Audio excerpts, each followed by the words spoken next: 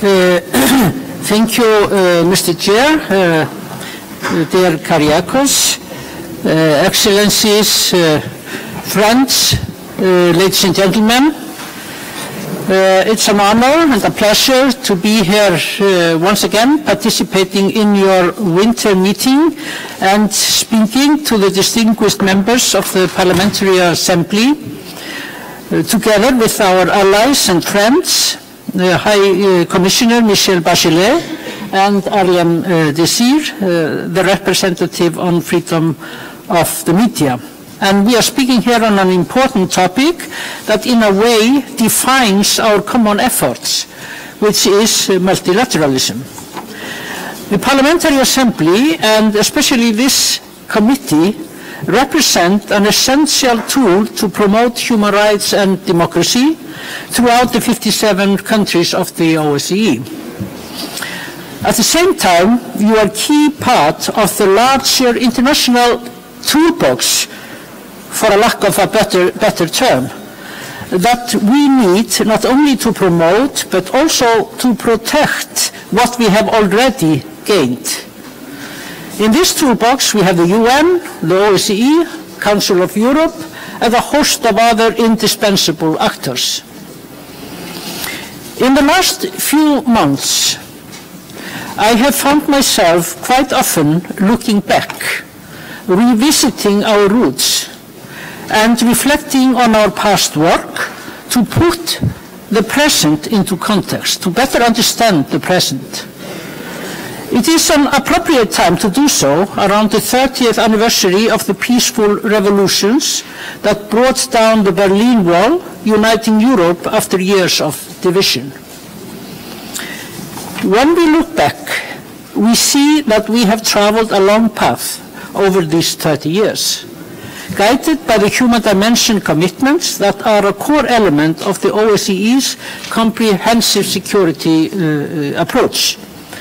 We have done this together, governments, parliaments, civil society, and institutions, and that is why we have truly been able to see great progress, because we have joined forces. It is to contribute to our common security that my office, the ODIHR, observes elections.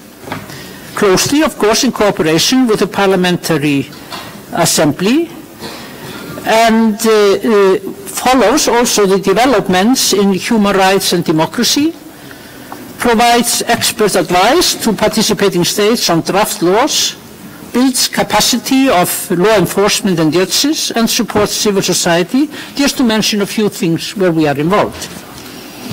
All of this is based on our joint commitments that were mainly adopted in the optimistic 90s, in the beginning actually of the optimistic 90s.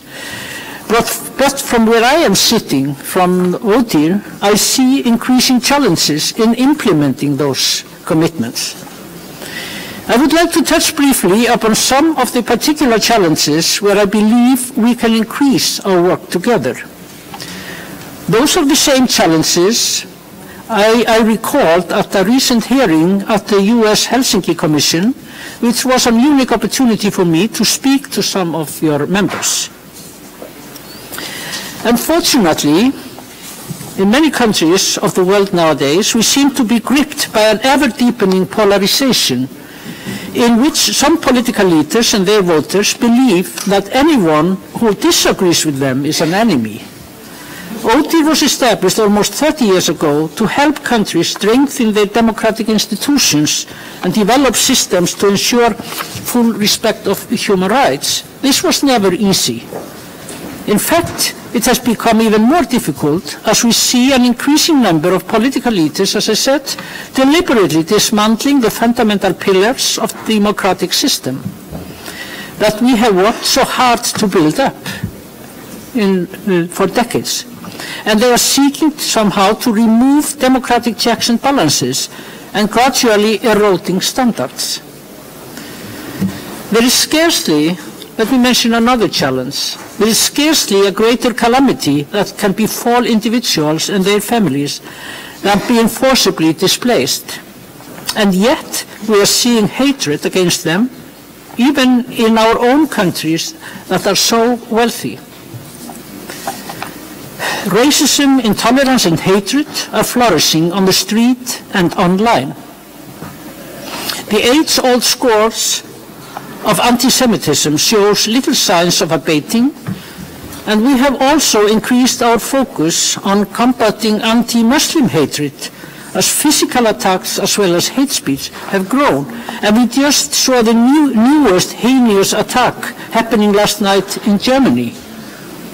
And let me just use this opportunity to express my condolences to those who were affected by this heinous attack.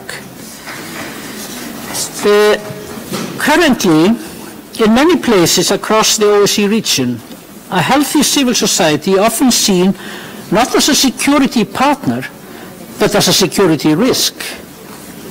The pressure on civic space takes many forms, from legislation restricting the operation of civil society, civil attacks, politically motivated lawsuits or arrests, cuts in funding, state restrictions on the freedom to hold public gatherings or protests, or negative statements and even online smear campaigns against people working in these civil society organizations.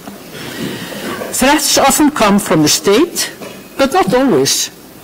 Women activists are particularly vulnerable to pressure and attacks, from public shaming on the internet through to sexual violence.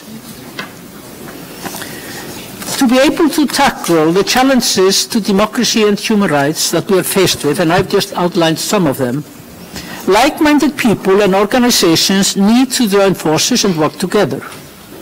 ODIHR is part of the solution, as we are a tool created by the participating states to assist them in implementing their commitment. ODIHR works with governments, parliaments, national human rights institutions, civil society, and international partners to help strengthening, for example, judicial independence, fight for gender equality, and protect the most vulnerable groups in our societies. This is the essence of our work. But we can only succeed in partnership with others. Our joint efforts in election observation are a case in point, and some of you have participated in these observation missions and know that quite well. Another case in point in the close and wide-ranging cooperation we have is with my fellow panelists here today. I'm often asked whether there is not too much duplication between institutions. My answer remains the same. No, because there is enough work to do for all of us, and there is no lack of challenges to attend to, and together we multiply our reach and make better use of our efforts. With High Commissioner Bachelet, we cooperate on issues ranging from migration, anti-trafficking and human rights in the armed forces, to rule of law and the situation of Roma and Sinti. This partnership is very important to us, and I hope we will have the good fortune to strengthen it further.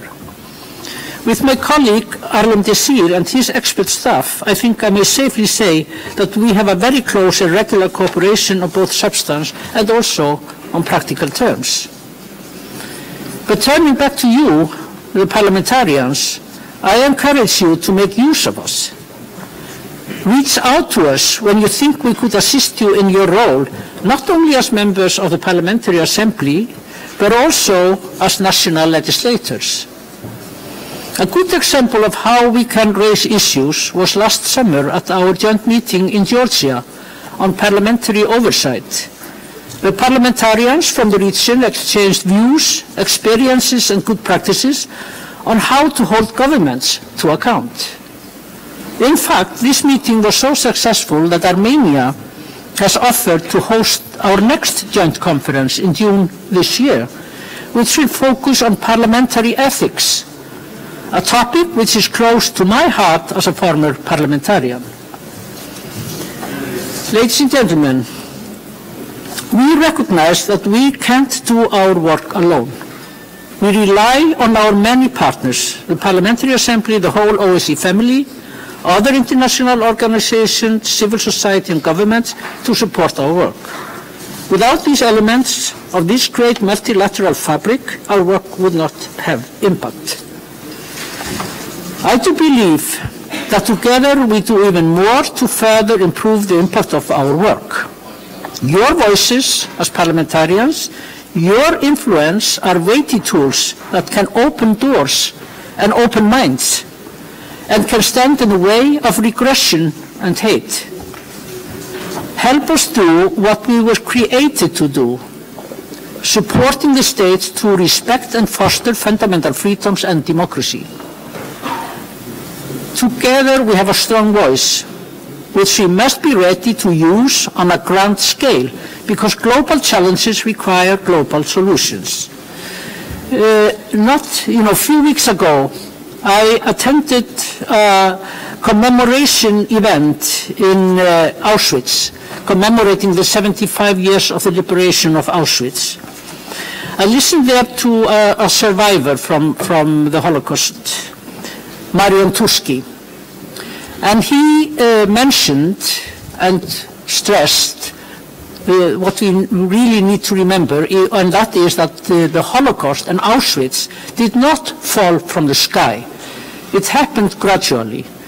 And he remembered, and he emphasized the words of a former Holocaust survivor, Primo Levi, who formulated what he called the 11th Amendment. And the 11th Amendment is, "Thou shalt not be indifferent." And I think this is something we all should memorize, and we all should try to live and exercise, not to be indifferent to the lives and sufferings of others. Thank you so much. Thank you very much.